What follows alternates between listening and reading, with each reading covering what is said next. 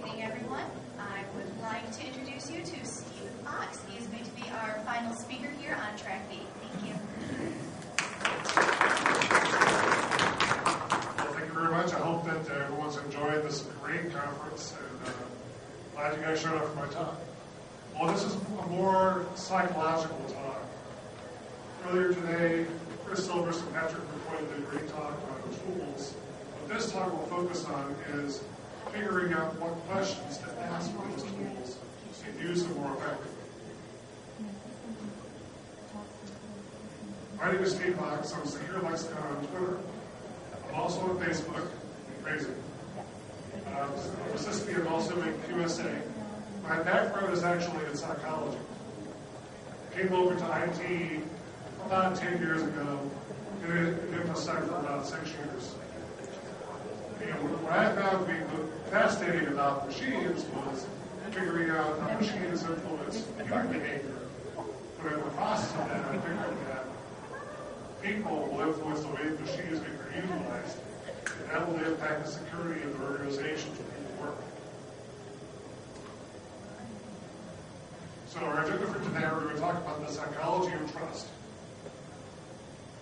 how it's being exploited within companies currently, some of the horror stories that I've encountered in my consulting practice, how trust is hacked within social media, and how to frustrate people like me, the social engineers.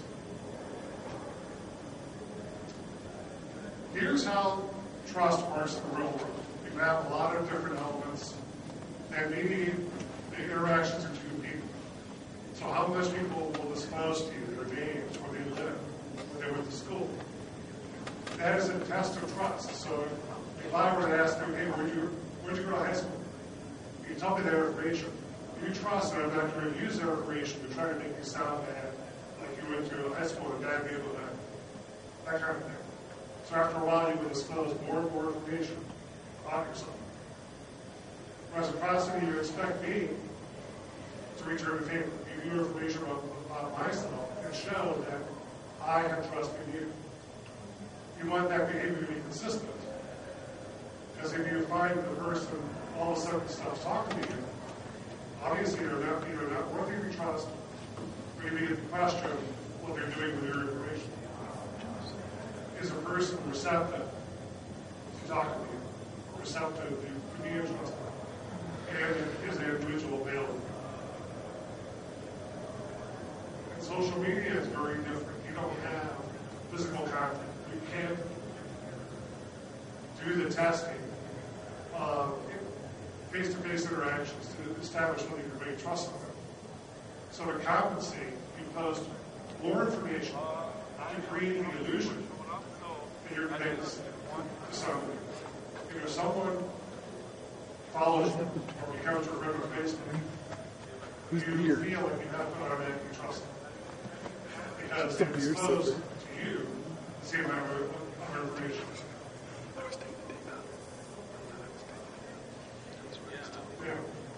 As you develop larger and larger groups of people, you begin to have a lot of different cultural influences.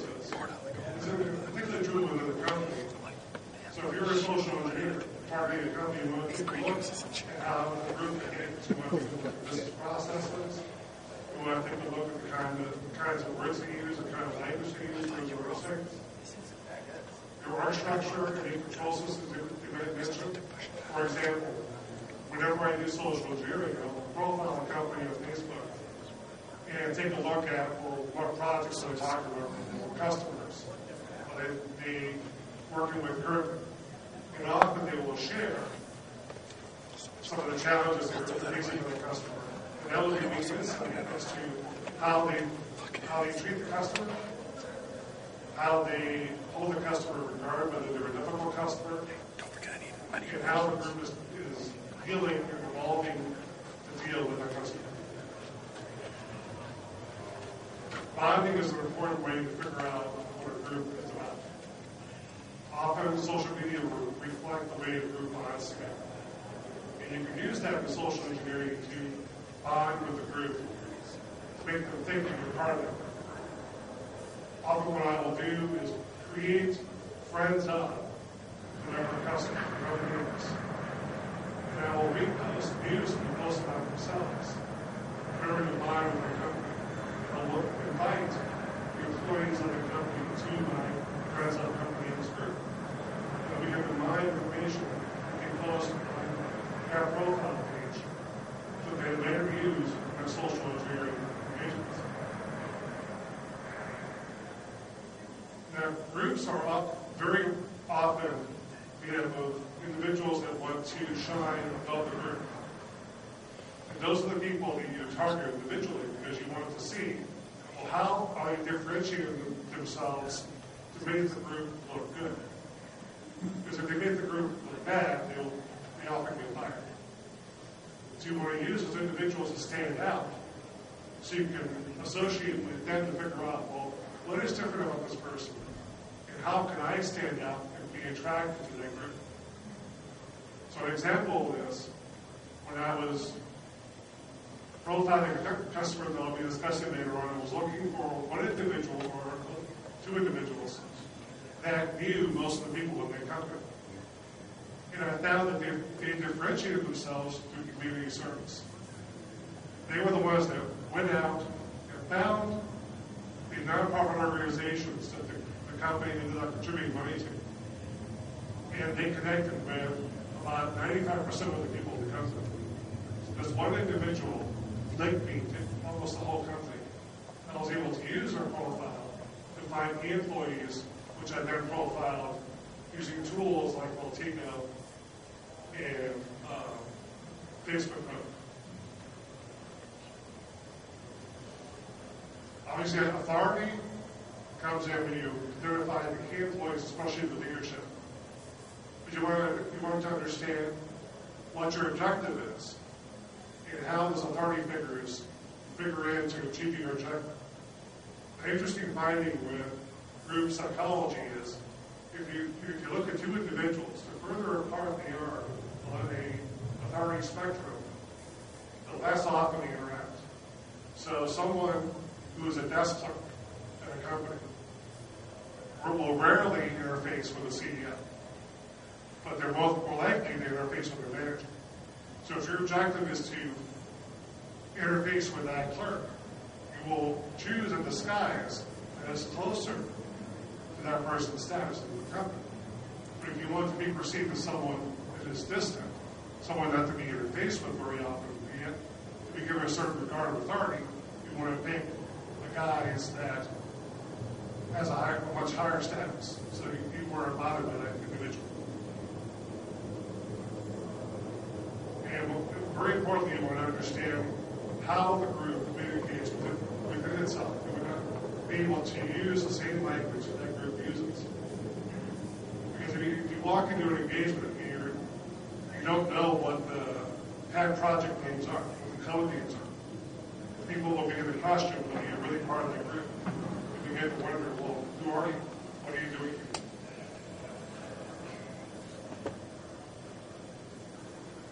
Who here has seen Donnie Brasco? Has anyone here seen the movie Donnie Brasco? Okay. One person. Well, in this movie, the guy in the leather jacket here is an undercover cop trying to get into the mine. Well, he's spending weeks and weeks trying to figure out what the group psychology is of this mob organization. And he figures out the key dresses, the key words to use. He figures out that there's a difference between being referred to as a friend of mine and a friend of yours.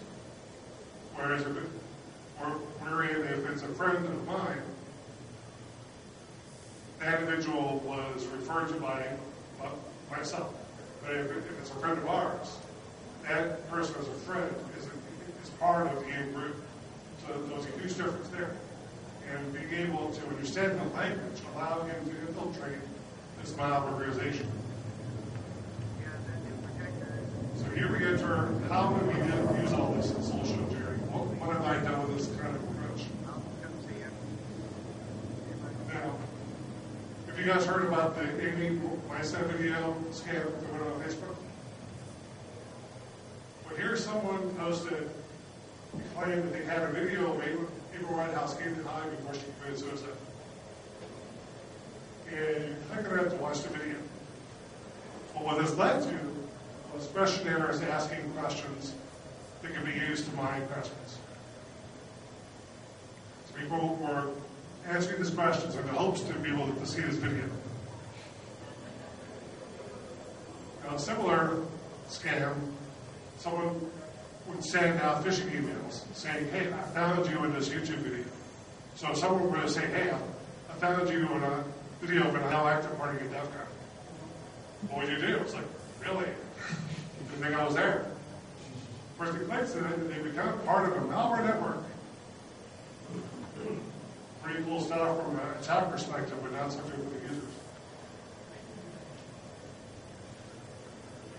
And once you click on it, this loads a program that will scan your system for the type of antivirus you use, and will install a clone program to make it to disguise itself as an AV program, and will make your computer into a malware node.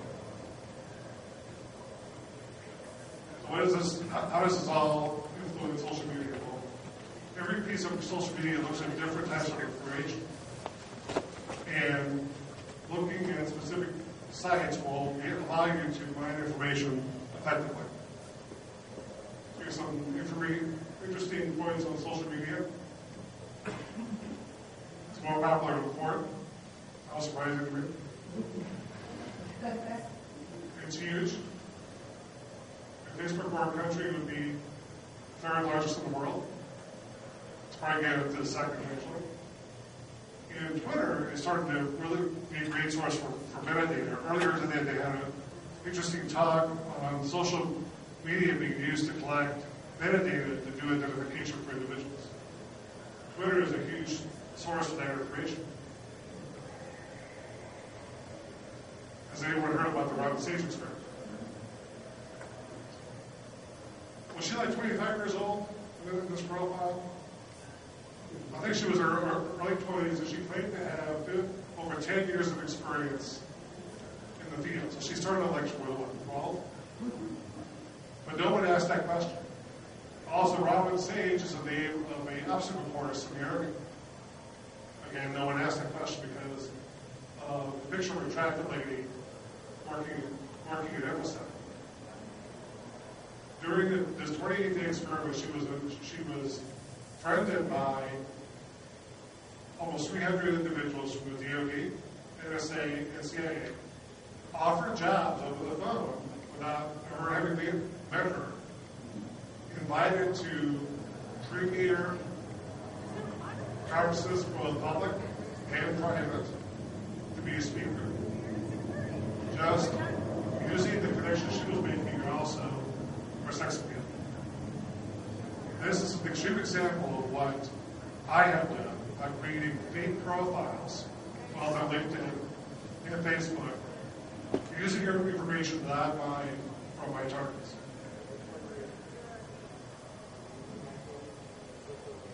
So what have I done with this information? Well, I've been able to get into and be escorted into secured areas. I've been able to gather user credentials, list the phone numbers, escalated access privileges. So I've gone from an escort-only badge and been given full access badges because I logged in as someone during a helpful wireless assessment. Oh, here, you get your badge. And you just gave me a full access badge. Because I was disguised as someone that they would trust.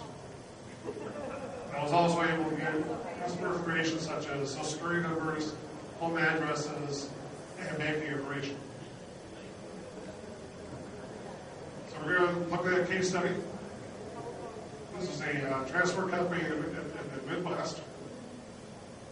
It was a mid-sized company, but they started off as a mom-and-pop shop, and their culture still retained those qualities. So they haven't really grown used to being a larger company with larger security concerns. They engaged me to do an internal pen test, a wireless assessment, and also social engineering. So when I started off with phone calls. Over the phone, these guys were doing a great job. They were not giving me anything over the phone. So I tried this kind of voice, I tried a lot of different things. Nothing would happen. So I knew it was going on site in about a week. So I went out to Facebook and I started to mine information. And I found this great page where they announced a recent contribution to a charity. And here, the picture showed how much it was. It showed a gathering of the entire group that was involved in working with this charity. So I knew the individuals' faces. I knew how they dressed. So I had a good idea of the company uniform. So when I said I would dress like them. But I also had people's faces, so I could put a face to someone's name. But I also had the name of the charity, which I later contacted, social engineered them to get the names of the key people that they talked to make the contacts at this company. And lo and behold, the person I talked about earlier, all of them relate to this individual. He was the one that brokered the initial contact with all the nonprofit organizations. So I called him up saying, hey, look, I'm going to be in town in about a week. I would love to come by and thank your executive for this kind gift. Well, he had left the company, but he put me in contact with someone else. And they were notified I was going to show up for a visit. Now, before I actually tried to get in, I was walking around the facility. This was on site. And behind the glass bulletin board, I found this great letter with the name of the executive involved. This was sent by a nonprofit with key information that I wasn't able to find online. But if I hadn't found this information, I wouldn't have recognized the value of this letter. This completed all the information I needed to know to walk in, initially as just someone tailgating an employee into an unsecured office. And there I was met by an employee who asked me, who are you? What do you need to do here? Oh, I've got an appointment to meet Mark, this executive, to thank him for his gift back in the summer. Oh, I haven't heard about your company. So he escorted me through 2 layers of physical security to the executive's office. The executive was not there. I was left alone in the executive's office. So I began to take some pictures. So in the box area, you may not be able to tell very clearly, but here we have a copy of Sports Illustrated. I now know that the executive enjoys sports. Read information to know for phishing attacks. Up here, I know what version of Windows he uses. I also know he travels because he has a laptop. Again, I could do targeted phishing attacks, or I could do what I did and leave a USB stick in his office, right by his laptop, and look with it's on an envelope saying, gift from so-and-so, from the company. Which the executive plugged in 3 hours later, and I got full access to his iPad. And I sent phishing attacks to this individual, to his corporate email, inviting him to join a group involved with the latest, with the information that was being discussed in the Sports Illustrated issue. And he joined the group, and I was able to then infiltrate other contacts he had within his private Facebook page.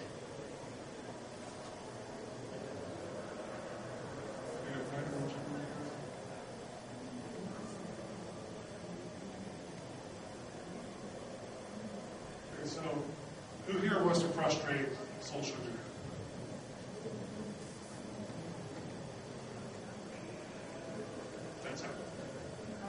First step, be nice. Who here has a good idea as to why being nice is so powerful? Any thoughts?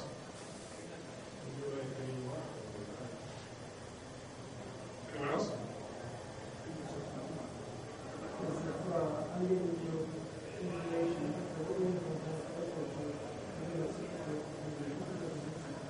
That's part of it.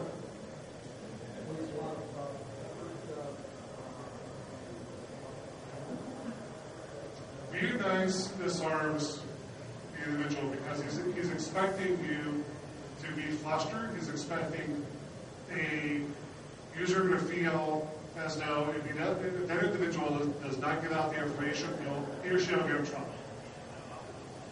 But if you're nice, if you're calm, that social engineer has no power to try to get you to coerce you.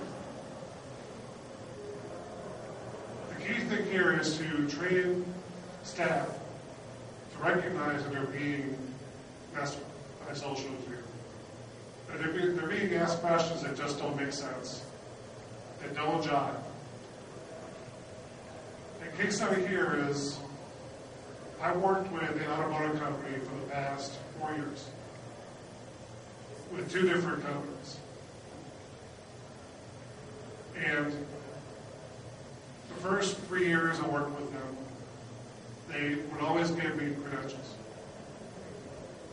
This past year, they changed their entire way of dealing with social media. The marketing department took over the social media presence. So everything out on social media was revamped to reflect the company's brand in a positive way. And everything had to go through marketing. So everything was centralized. So all the employee-run laws that I was able to mine information from were gone, just eliminated. Secondly, all the core identifying pathways, such as last four of SOCH, things like that, were eliminated. They were changed to last four of your employee ID, something that's much more difficult to find. The core thing here is that the employees are trained that if something smells fishy, it is escalated to the manager. And if met with coercion or resistance, they were told to remain calm, be nice to the person, just say, sorry, I can't help you. I can transfer you to a manager, I can transfer you to the help desk. That was the end of it.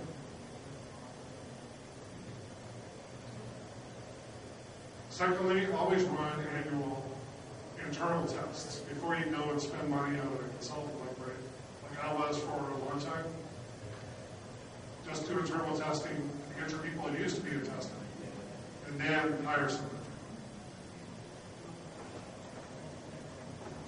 GET used to have a policy for social media. So many companies I've worked with do not have a social media policy. This is just as important as any other policy you have, because social media right now is moving towards social business.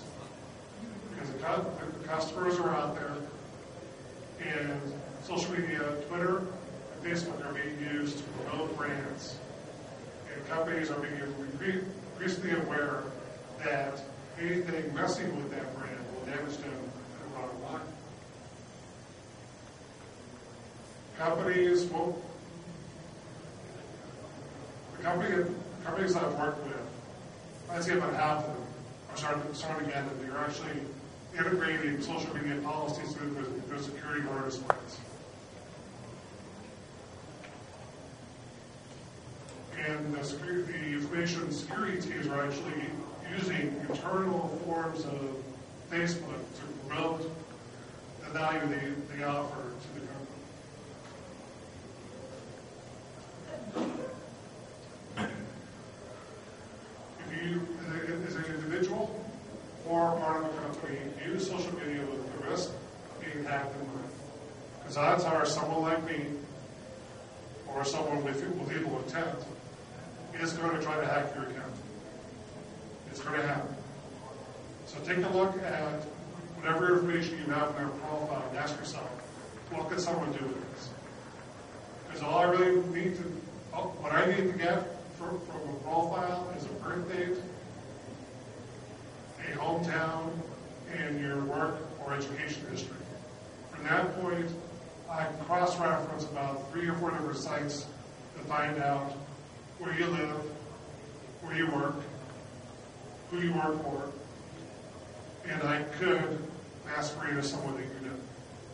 That's all I need to do hacking.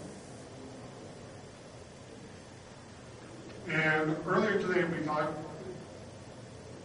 a presentation discussed that even if you secure your information, your friends may post about you information that you don't want to share. So talk to your friends about what they're posting about you. Earlier in this talk, we talked about managing that social presence in an organized way rather than having a disorganized employee network of individuals. Recruit people within your organization to formulate the strategy that you want to promote within the social media presence. And empower your staff to say, hey, I found some negative stuff on here that could hurt us. Report that as it is and make changes. That's all I have to